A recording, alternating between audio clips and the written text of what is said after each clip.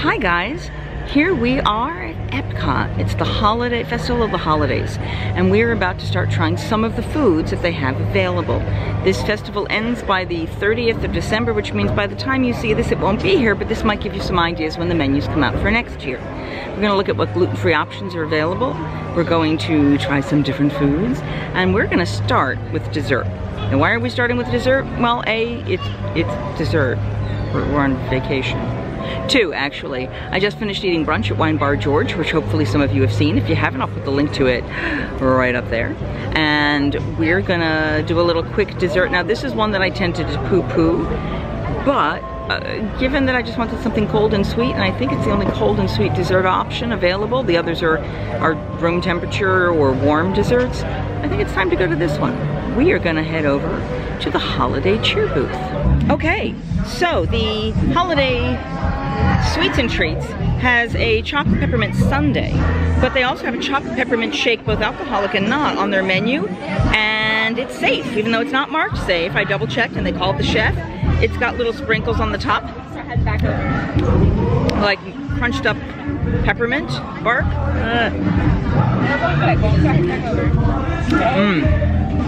It's got peppermint tea in it. I didn't see straws though. And it's nice. I like the peppermint tea. It's not super pepperminty, but it's got a nice light peppermint edge to it. This is awesome. Gospel performers are singing. Not sure how this is Christmassy, but that's okay. Oh, nice, bright and happy. And it's hot enough today that this cold is really useful.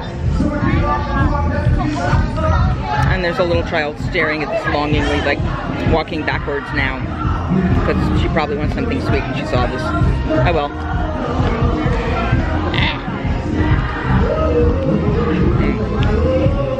All right, I'm gonna enjoy this. It's not, like I said, it's not super sweet. Obviously has dairy. Nice level of peppermint and an earthier peppermint in the shake because they use peppermint tea. Good chocolate base. It's not as thick as the shake. It's more like got more of a frosty because they're using the tea, so it's going to crystallize a little more rather than being just cream. But it's very good. So I'm going to finish this, and then we're going to head on to other food. Hi guys. All right, so we have gone to the new kitchen that does the nut treats. It does pecans and cinnamon. Let's try this again. It does cinnamon roasted pecans, cashews, and almonds, and it also does fresh roasted chestnuts. Now, for those of you who do the Renaissance Festival, you will know we can get all of those sweet nuts on a regular basis from good old Johnny Fox's wife's ex-wife, her booth. And the big difference here is the chestnuts. Hold on, I'm reorganizing my bag here. But they're still warm. Now, for those of you who've ever gotten the nuts from Johnny Fox's wife's booth, you will know that if you wait a long time and they get too cold, they start to break your teeth because the sugar gets so hard. So we're gonna try one now, fresh. They look much the same as what you would have there, and then we're gonna give them a taste.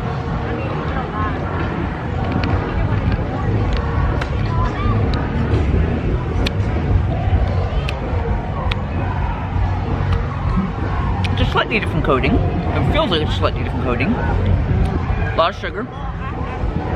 Warmth of that cinnamon. And I love the pecan flavor on these. I prefer the pecans. So that's what I got. Yeah. Tons and tons. I mean, you can even see the sugar kind of crystallized on it. But that one was good because that was still warm. And it was, the sugar was still soft. So, if you get these, the best time to have them is when they're fresh. Now, the exciting part are the chestnuts. And the chef reminded me, before you eat them, you need to peel the shell off, because and he was just pan roasting them. I mean, sauteing them up. It was fascinating to watch. And I really haven't had chestnuts. I think I've tried them once or twice. It's kind of a meat nut. Sure what? Hold on. That was not fair to the chestnut. Oh my goodness. So much sugar in my mouth. Hold on.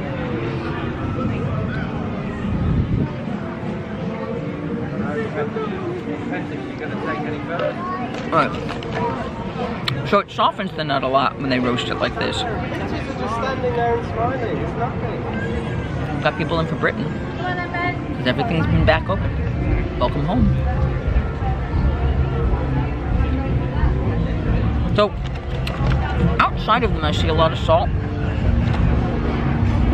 I can tell you that this nut, until I just put my fingers from the one nut onto this one, wasn't salty. They get, and this may just be chestnuts, and they're roasted. Get sort of a creamy / powdery consistency to them.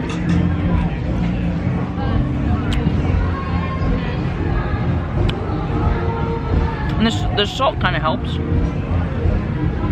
just to give it a different kind of a texture, a flavor. It's good, but I go out of my way to get them. If I was not a fan of chestnuts, probably not. But it's nice to have a protein-heavy, savory snack available at the festival. You know, it comes in a little half bag. It's kind of cute. It's good. So I'm going to close these up and pack them. They cooled off enough. I don't want to melt my peppermint bark. So I'm going to have a whole bunch of sweet treats when I get back to the room.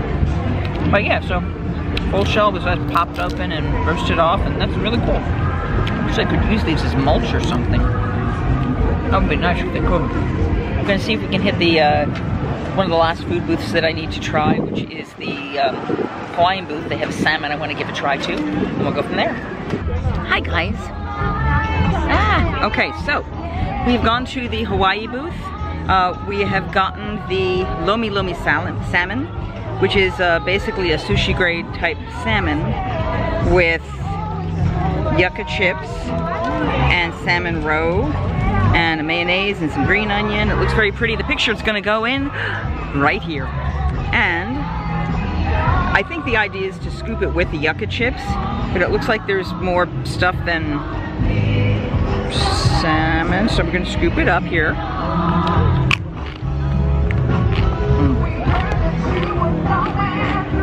Okay.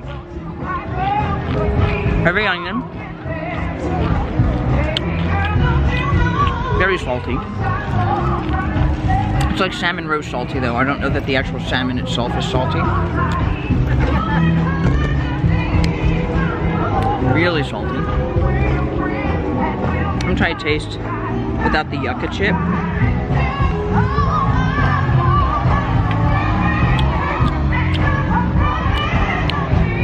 It's still really salty on its own. Try the yucca chip alone.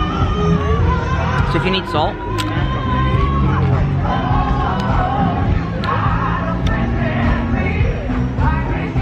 yeah, I'm seeing if I can wipe any salmon off of any of this, because if the chips were unsalted and the whatever they've added salt to in here was less salted, it'd be good.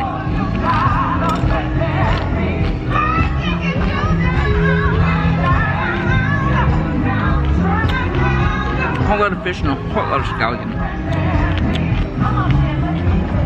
And the yucca chip gives some crunch, but I almost wish that there was more cucumber or something in here, so that it was a bright, crisp, but not salty bit. The salmon itself doesn't need to be salty.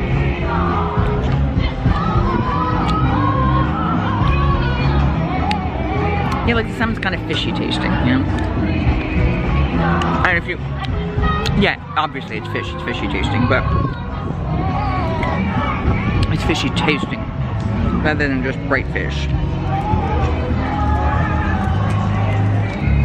So am I glad I got it? Yes. Would I do it again?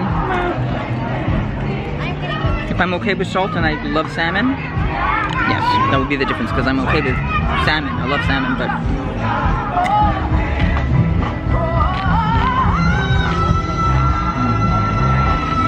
so good. Not great.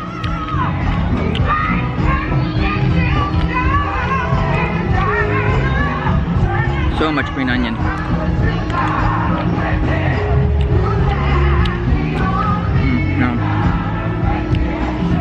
tell you something. I'm not finishing it. Too salty. Too salty. No.